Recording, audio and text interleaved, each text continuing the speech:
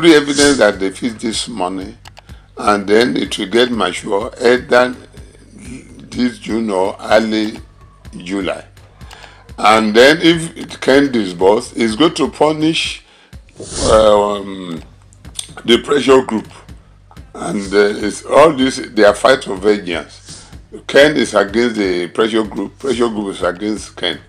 But if pressure group have disbursed the palliative as mentioned, then it will be difficult for Ken to disburse. Then we disgrace him, mention all the money is to all that he did.